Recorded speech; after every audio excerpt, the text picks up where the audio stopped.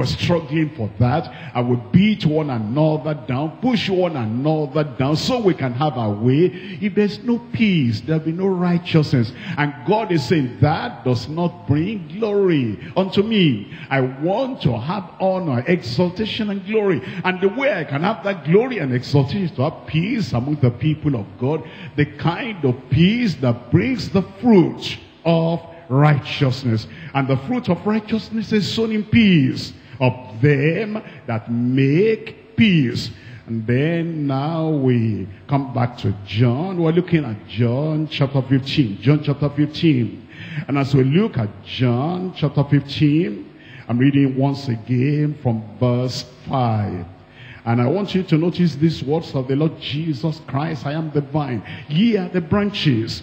He that abideth in me, and I in him, the same bringeth forth much fruit. For without me ye can do nothing.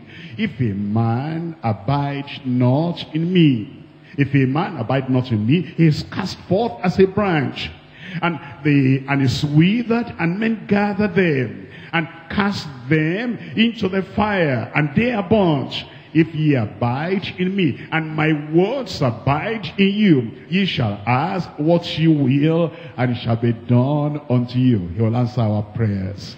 While we're abiding in the Lord, he answers our prayers. Herein is my Father glorified. Have you seen that that was the priority of the Lord Jesus Christ? The most important thing in the heart of the Lord Jesus Christ. He said, I came here not to seek my will, not to glorify myself, and not to speak about myself. I came here to glorify the Lord. And if you have the mind of Christ, if you are a child of God, there will be one thing, one singular thing, solitary thing in your heart. It will be what was in the heart of the Lord Jesus Christ. Let this mind be in you, which was also in Christ Jesus. He wanted to glorify the Father. And you too, if you're a real child of God, the number one thing you want to do is to bring glory unto God. And herein is my Father glorified, that ye bear much fruit, and so shall ye be my disciples, glorifying God through spiritual fruitfulness. 3 points we're going to consider before we pray. Number one, the condition of bearing abundant fruit. The condition. Oh, what does it take? What do we do? Yes, I want to bear fruit, but what do I do? I want to produce fruit. What do I do? You want to be able to have fruit, more fruit, abundant fruit, much fruit in your life, to glorify the Father, to please the Father. How does that happen? The condition of bearing abundant fruit. Number two, the consequence of backsliding and abandoned fellowship. The consequence of backsliding and abandoned fellowship. Number three, the compensation for bearing fruit through abiding fellowship. The compensation we have, the reward we have, the results that come to our lives because we're bearing fruit through abiding in the fellowship of the Son and of the Father. We'll come to number one. What's number one in your notes? The condition of bearing abundant fruit. Let's come back to John chapter 5. I'm reading from verse 4. Abide in me, and I in you. As the branch cannot bear fruit of itself, except it abide in the vine, no more can ye, except ye abide in me. You want to bear fruit? That is the desire of every child of God. And it says, as the branch cannot bear fruit of itself, if you remain isolated from Christ, isolated from the Savior, isolated from the one that died for you, that shed his blood for you, you cannot bear fruit. There are some people that try like the Pharisees, like the Sadducees, and they struggle by themselves, by religious activities, religious ceremonies, and religious rites and rules, do's and don'ts. They say, I'll try my best. I will turn over a new leaf. I will not do this, I will not do this, I will not do that. there is nothing you can do without salvation. The place we start, while we're able to bear fruit, the fruit of repentance, the fruit of righteousness, the fruit of holiness, the fruit of the Spirit. The way we can bear the fruit is to come to Christ. If you have not been born again, if you are not saved, you may have good intention, and you may have a good desire, and you might say, I want to be as righteous as so and so. I want to be as pure and as so and so. The good intention, the good resolution, the good determination, and the good efforts of making will not amount to anything. That's why Jesus said, as the branch cannot bear fruit of itself. That is, you're all by yourself. You don't have the help of the grace of God. You don't have the cleansing of the blood of the Lamb. You don't have the experience of conversion to the Lord. You do not have the grace of God flowing from Calvary and flowing to your heart, You're all alone by yourself. And you cannot bear the fruit of righteousness. It's impossible. No man is righteous. No, not one. If you're going to bear fruit, here is the condition. You come out of sin, and you come out of the world and come unto Christ. It is that association, that attachment, that conversion, that coming to Christ that brings you to the Lord, because as the branch cannot bear fruit of itself except it abides in the vine, no more can ye, except ye abide in me. In verse 5, I am the vine, and ye are the branches. He that abideth in me, and I in him. He that abideth in me, and I in him. Jesus Christ is actually the fruit producer. It is divine energy within us that bears the fruit. It's not your determination. You know, some people who just come to the church, they're not born again, and they just say, I'll try my best. I'll discipline myself, I'll determine, and I will do this, I will not do this. When Satan comes and he says, do this, I'll say, no. I'll just keep to the word of God. No, you cannot. There's no strength in man. The way we put it is, they will say, an empty bag cannot stand upright. You need to fill that bag with something, and then the bag will be able to stand upright. Without grace, without the love of God, without the salvation of Jesus Christ, all our efforts are in vain. Because we have the nature of sin, and the nature of Satan, and the nature of evil, and the nature of Adam within us. And that will not allow our determination to work, our resolutions to work. But when you come to Christ, you say, Lord, I'm a failure. I cannot do this by myself. I cannot live a righteous life by myself. I come to you, and you have said you will not cast me away. Whosoever comes to me, I will not cast away. I come, receive me, Lord. The Lord will receive you. Then he comes into you, and now, because he abides in you, that is the secret of bearing fruit. He abides in you. It's divine energy within you. It's grace within you. It's help within you. It's support, sustaining strength within you. It's what helps you to bear the fruit. I am the vine in verse 5, and ye are the branches. He that abideth in me, and I in him, the same bringeth forth much fruit. For without me, tell me the rest, ye can do nothing. The most determined man, without Christ, you can do nothing. And the most moral man, the one that says, I know the morals, I know the 10 commandments, I know what you do. Without salvation in Christ, you can do nothing.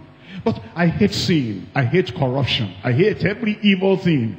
And I'm determined that that hatred, I'll carry it out. I will not do evil. No, without Christ, the most determined man, the most determined woman that hates evil and hates sin, you can do nothing. Come to Christ. The very condition of bearing fruit is to come to him. Let's look at Psalm 1. Psalm 1, I'm reading from verse 3. The secret of bearing abundant fruit unto the Lord.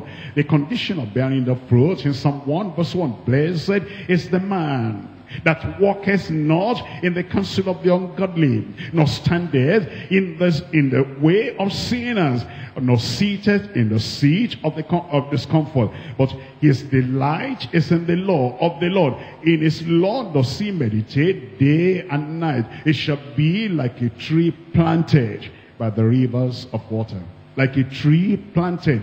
When you become the planting of the Lord, and the Lord plants you, you remember, every plant the Father has not planted will be rooted out.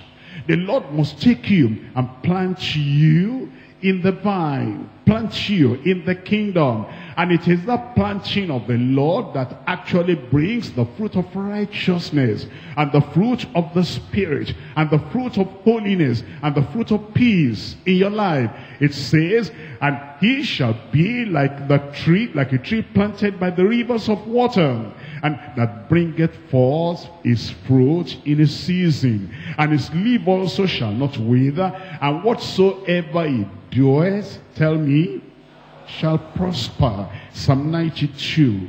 In Psalm 92, again, we were talking about being planted by the Lord. There's some of these people, religious people, they think by religious determination, religious resolution. I've been in the church for a long time. I should be able to do what they're telling us to do. We need grace to do that, you know. We need the strength of God to live a righteous life. It's not just resolution and determination. Determination will fail you. Resolution will disappoint you. It is righteousness and redemption in Christ. You come to Christ, and then he continues to supply the grace to live in righteousness. Psalm 92, I'm reading there from verse 12. The righteous shall flourish like the palm tree. He shall grow like a cedar in Lebanon. Those that be planted. The planting is very important. The Lord takes you out of where you are, out of where you have been in sin, and then it uproots you out of there, and now he plants you in the kingdom. Those that be planted in the house of the Lord shall flourish. I pray you will flourish. He plants us in the house of the Lord shall flourish like a cedar in Lebanon.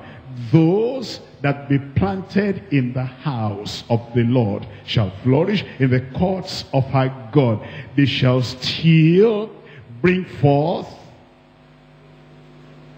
what? When? In old age. And you know, some people get older, they become more bitter.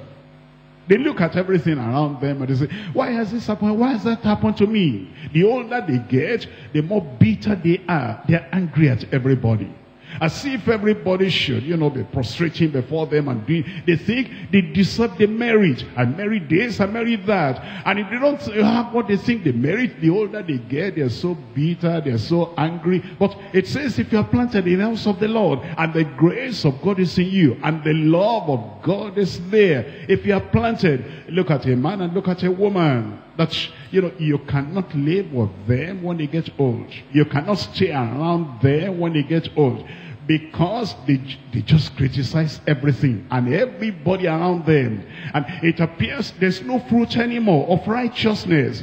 And then you look at them, you say, I knew this man when he was much younger. He appreciated people, appreciated things around him. He appreciated the kingdom of God, appreciated the children of God. And you could see the beautiful fruits of righteousness and holiness. How has this old man become like this? Maybe he's not reading the Bible anymore.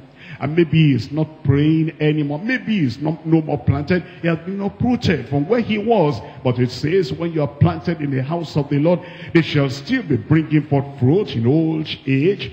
They shall be fat and flourishing. I pray you continue to flourish in Jesus' name. The condition and the reason why we bring forth fruit. We're looking at John chapter 12 verse 24. John chapter 12, you're wondering, you're bearing fruit already, and you're saying, how can I bear more fruit? How can I have the fruit of righteousness and the fruit of repentance, the fruit of holiness and the fruit of the Spirit in my life? Here is it in John chapter 12 verse 24. Verily, verily, I say unto you, except a corn of wheat fall into the ground and die, It abideth alone. You know, self wants to raise up its ugly head in your life. And self wants to be the center of concentration. Everybody focusing on self. Everybody worshiping that self. Everybody coming to that self. Everybody petting that self. But it says, while self is there, the self-centered life, everything thinking about yourself, everybody must be hovering around you and doing only the thing that pleases you. It says, while self is there, you'll be staying alone. There'll be no fruit. It's like the corn of wheat that abides alone and will not fall into the ground and die. It is falling into the ground and dying to self, self-interest, self-exaltation, self-praise. It is when you die to that, you'll be able to bring forth fruit. That means you're not thinking about yourself anymore. You wake up in the morning, not what can I get today? What can I give out today? You wake up in the morning, not what can I have today? What can I do to help other people today?